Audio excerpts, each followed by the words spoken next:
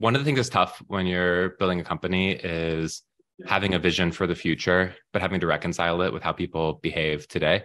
And I see this with products that I work on, every day. It's like you have this vision for the future. Like we think people will be remote and, flexible workers. And then you bring it to the present and realize that people have not yet adapted that behavior. And so it can be difficult to bridge the two. And what we found as a way to bridge it with Moonlight was the idea of contract to hire work. And so what that meant was we had these engineers who were really interested in freelance remote work. And we had these hiring managers who weren't necessarily bought into freelance and remote work, but they wanted full-time employees.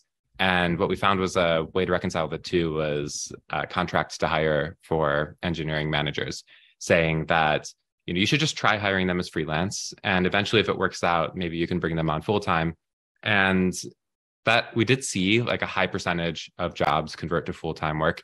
And that was probably just based on the timing. But that was really an unlock to get more budget from hiring managers back before the pandemic.